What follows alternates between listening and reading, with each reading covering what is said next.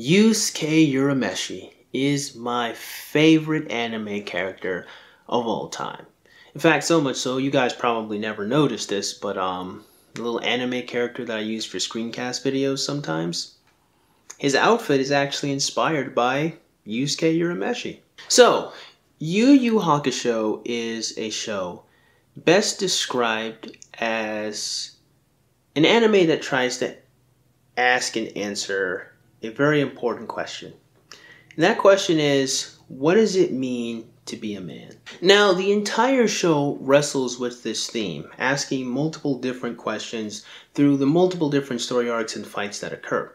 We're not going to be talking about all of it today. We're mostly going to be focusing on two elements found in Yusuke's character and one of the most important fights in the entire series. So let's first start off and talk about Yusuke Urameshi as a character and why I relate to him so much, even though in all actuality we're kind of opposites. Because Yusuke is a delinquent who grew up without any father figure at all, and me, I was mostly straight edge, and I did have my father until my mom and dad got a divorce. Now, I still am in contact with him. He was never estranged or anything like that, but there is still a strong juxtaposition between the two of us. So why would I relate to him so much? In fact, Yusuke kind of, even when I was a kid to how I am now, kind of still works as a little bit of an opposition to me. And that is, Yusuke is a character that has a really gruff, really rough exterior of always trying to appear really cool or like a badass. Me, on the other hand, is I'm pretty soft and open and emotionally vulnerable a lot of the time. Now, the difference is for Yusuke, this is a giant shell to protect the ooey gooey small softness that is actually inside of him. For me, I oftentimes, especially as a kid, was filled with a lot of rage, anger, and frustration, and sometimes I kind of just wanted to fight. So again, if me and Yusuke are such opposites, how can I relate to him in such a manner? Well, that is what this video exists to explain. Growing up without a father actually did not leave Yusuke's moral compass in jeopardy. In fact, one of the core elements of Yusuke's personality is actually found in his total disregard for himself sometimes, in the pursuit of trying to protect other people. This is actually found literally at the beginning of the show when he sacrificed himself to rescue a kid that he didn't even know. One of the best character moments in the entire show is actually seen when Yusuke is absorbing the spirit wave Genkai gave to him. Throughout the course of 3 or 4 episodes, we see Yusuke struggling to adapt to the power that Genkai Spirit Orb is trying to graft into his body. In fact, he's in so much pain and agony, he's screaming, he's yelling, he's punching the walls. It honestly looks like he really can't handle it. It gets to a point where the pain becomes so unbearable that Yusuke has no choice but to lay on the ground and not even move, because if he flinches just a little bit, the pain courses throughout his entire body. Now, this is where things get really, really interesting, and this is actually why this is one of my favorite scenes throughout all of anime. At one point, Yusuke gets a drop of water, and when he looks up, he notices that there's someone there helping him out.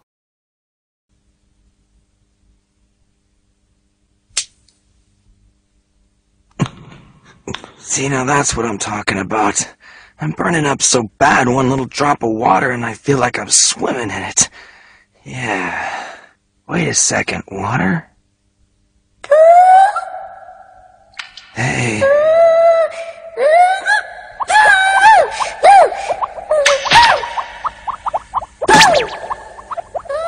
What's that little guy doing?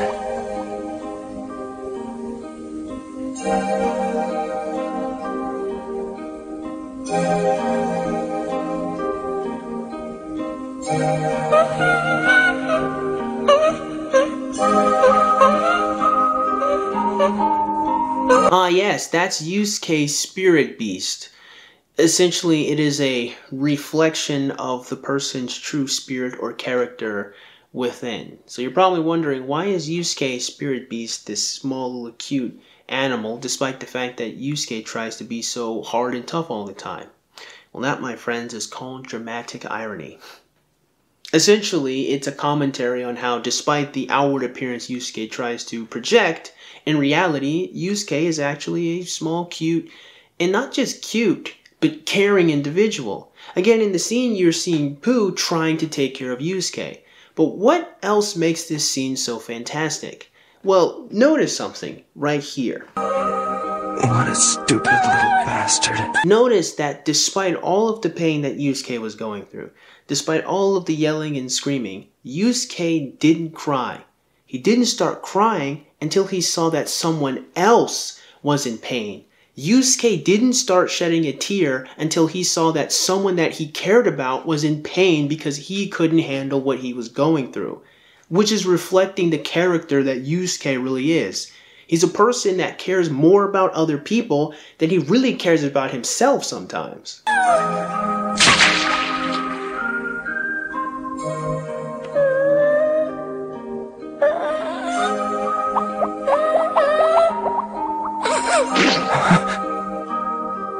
The connection with your spirit beast is a full package deal, Yusuke. It is like your reflection. When you're happy, it will be happy. When you're in pain, it will suffer. And if you die, so will it. It is you.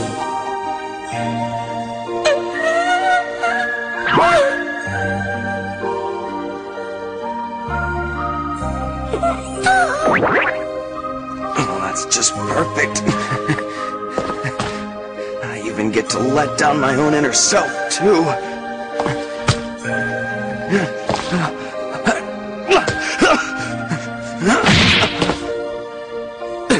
He's in pain because I am. Because I couldn't hold my weight. Protecting other people, sometimes to his own detriment, is one of Yusuke's most defining character traits, which you might think would be its own problem in some different ways. And to be fair, there is a character in particular that does address that thematic theme, but we're not here to talk about him today, so let's just focus on Yusuke. Essentially, what this is showing is that despite not having a father, Yusuke's moral code is still integral to his character. He didn't need to have a dad to get to that point. But we're still trying to answer a really important question now, aren't we? And that is, what does it mean to be a man? Well, one element, one aspect of that whole criteria of what it means to be a man can no better be shown in the final confrontation with Toguro. Yusuke versus Toguro, surprise, surprise, is actually one of my favorite final battles in an anime. I know, shocker. Yusuke is my favorite character. Yu Hakusho is my favorite anime. Toguro versus Yusuke is one of my favorite fights. I mean, but here's the thing. What makes this fight so amazing is actually not what appears before the naked eye, at least not immediately. At first, what appears on the surface is a fight between two strong guys fighting each other to prove who the strongest guy is. But that's not accurate. That's not actually what's going on here. Yusuke versus Toguro is actually a fight that's asking a very important question about the aspect of being a man. And that is, what does a man do when he's given power? Does he use it for his own gains to get what he wants? Or does he use it to protect the people that he cares about? That's the question. The very beginning of the fight opens up with Yusuke dodging several strikes from Toguro. Except something interesting happens during the exchange, and that is for a moment Yusuke stops dodging and blocks one of the strikes that was clearly shown to be rather devastating. I can't believe the extent to which Yusuke's technique has improved.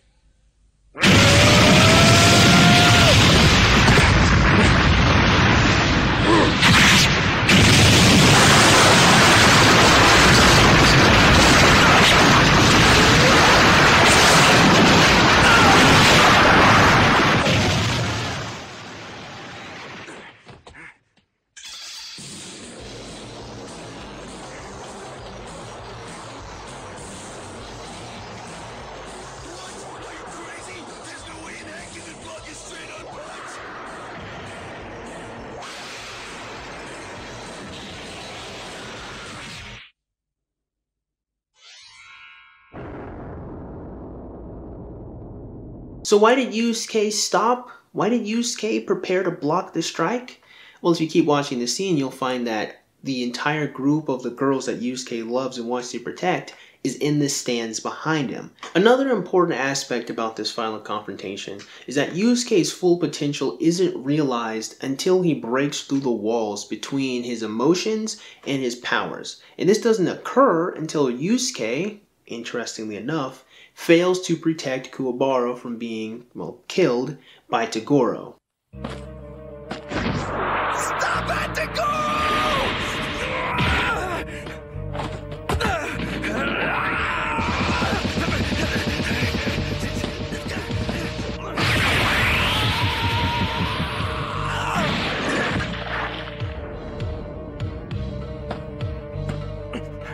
Bastard!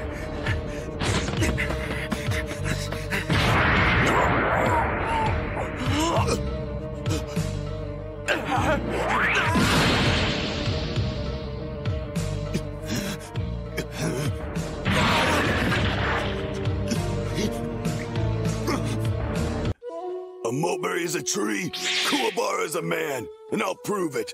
We all have to die when our time comes, but if we do our duty, we don't got regrets. So taste a little piece of my sword, Toguro.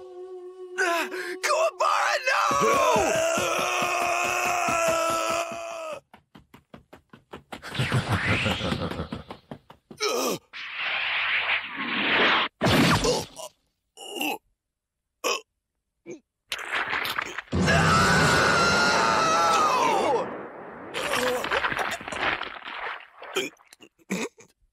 Okay, Urameshi. It's all you. I did what I could. Now beat him for all of us. Make my death count, okay? Hold on now, Kuwabara. Just stay with us.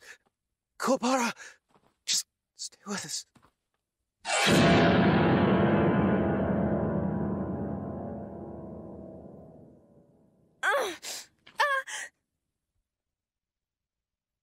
That's anticlimactic. You knew him for so long and now he's dead.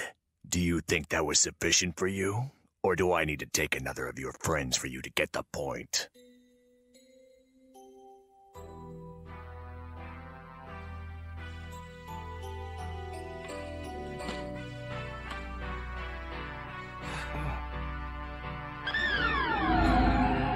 What?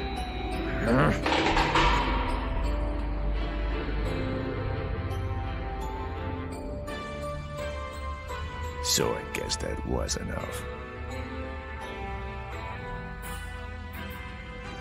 You took my teacher. And now I let you take my friend. What the hell do you want from me? Don't you think I wanted to use my power and win this thing and go home? Of course. I just didn't know how to reach it. And I have to live with that. Another interesting aspect of this confrontation goes when Yusuke's powers are finally unleashed. How some of the people in the stand start speaking about how his powers are interacting in the atmosphere around them. I'd say the wind is somewhat the same. For all those still listening to this broadcast, Yusuke is emitting a strange energy unlike anything we've seen from him before. His feelings, I can practically taste them all in the air.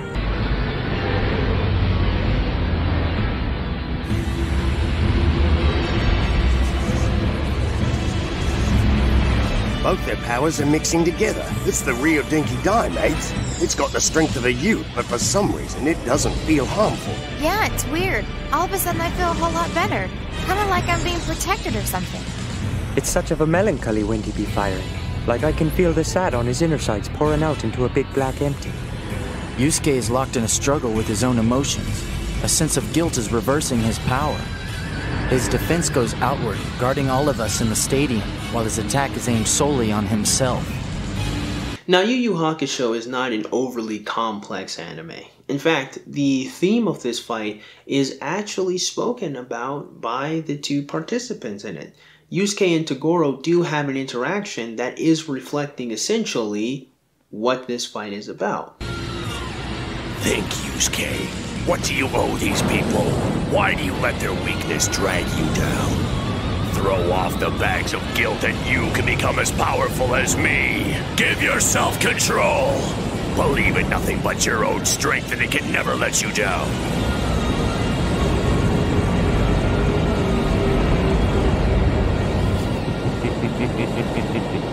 Shut up, Toguro.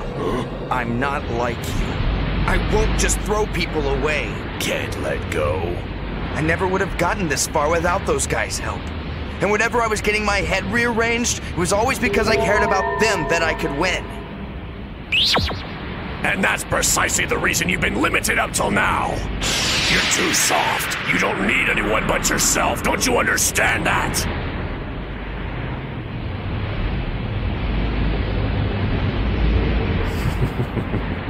Guess I need to kill another one of your friends. So let's explain. Each participant in the fight is answering the question, what does a man do with power? Togoro's answer to that question is that he uses power to subjugate people. What's interesting is that you can even see this in the team that he's using in the Dark Tournament. The two fighters, Karasu and Bui, are actually two demons that Toguro beat up and forced to fight for him. You defeat me now, or become my slave!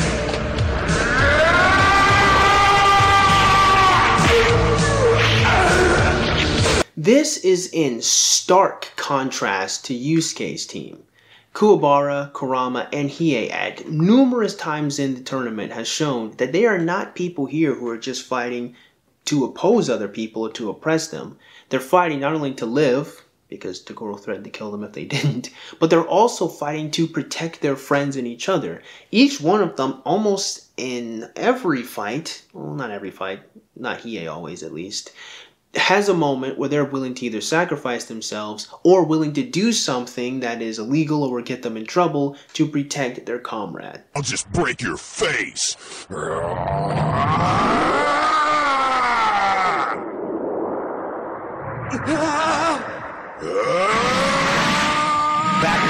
Stop.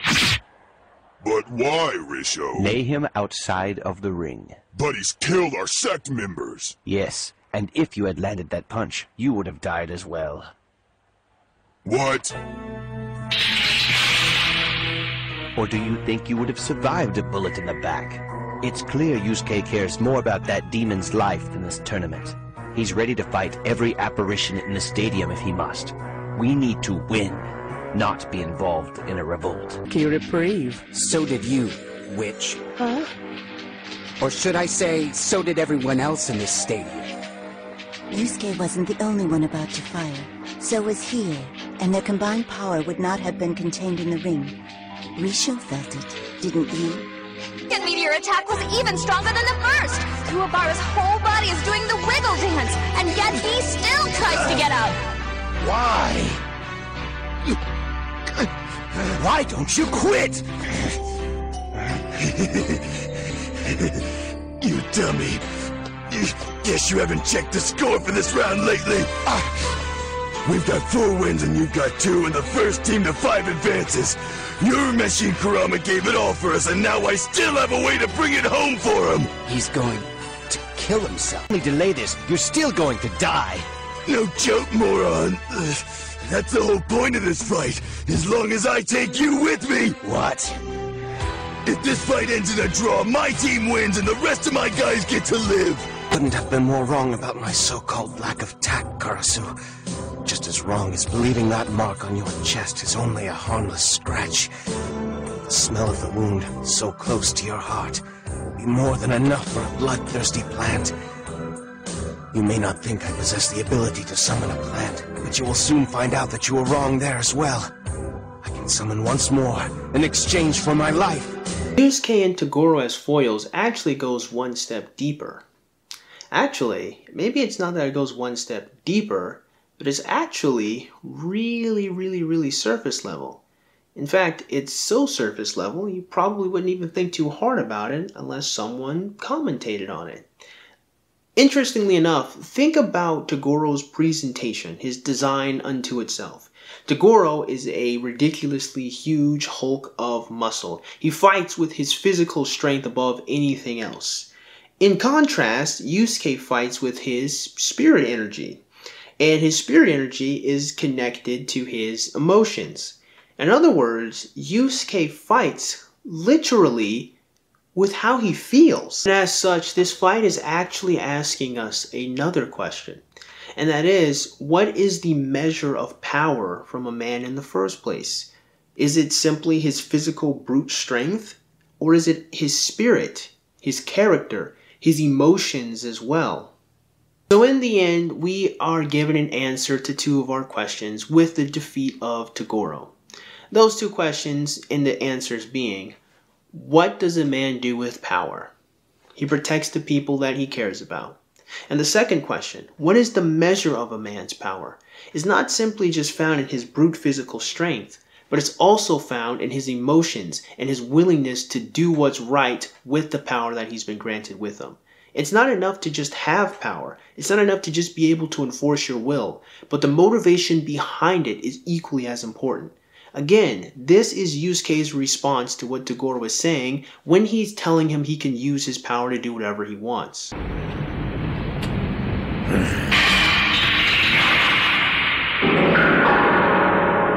Let go. Somewhere inside, I respected you, you know that? Let's just say I haven't had many older guys to look up to. And what you seem to have going, it didn't look so bad. Genkai told me over and over again how stupid I was. But I saw your strength, and how no one could boss you around no matter what. And I wanted that. Then you should take my advice. Idiot! I'm not done. That's what I did want. Until Genkai told me the rest. He asked the committee to turn him from a human into a demon of the highest class. He left us so he could keep his youth and his precious strength. Everyone has to fight with time, to find their place before their inevitable death. Toguro, he ran away from that fight. Don't you ever do the same. No human is ever a one-man show. Every decision that you make will affect the countless people who care about you. Do you understand? You can't just be a cocky kid anymore. You have to...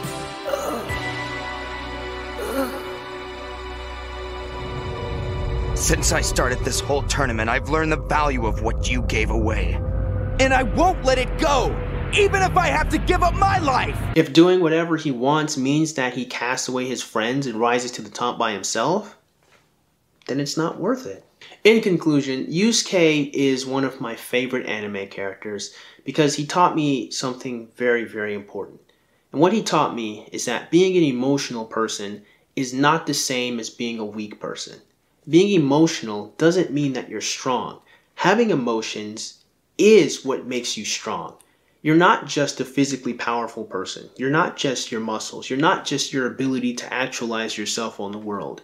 But you're also a person that has spirit. You're also a person who's deeply connected to your emotions. You need both aspects of this to be a man. You can't just have one without the other. You need to know what's important about fighting as much as being able to have the ability and capacity to fight in the first place. Again, you have to remember, when Genkai told Toguro to kill one of Yusuke's teammates, this is what she said. Sorry, Yusuke, but this is the world you stuck yourself into and it's not pretty. When you're not strong enough to lead, you lose the privilege of getting what you want. Genkai is 100% correct. Without power, you don't have the ability to actualize yourself in the world. But Toguro is wrong, because having power isn't licensed to do whatever you want in the world in the first place. You have to be like Yusuke, someone who uses his emotions as his strength. He's not one or the other, he's both. Yusuke has a willingness to fight and protect the people he cares about, but it's because he cares about them, he's willing to use his strength to do what's right to keep them safe. And that is why Yusuke is one of my favorite characters of all time. So hopefully, you guys also got something really good out of this video. So that being said, I just hope you guys enjoyed today's video, and if you did, then go ahead and click the like button. Go ahead and click that subscribe button. Comment in the comment box below, and as always, you guys have yourselves a great day. I'll see you cool cats soon. Adios.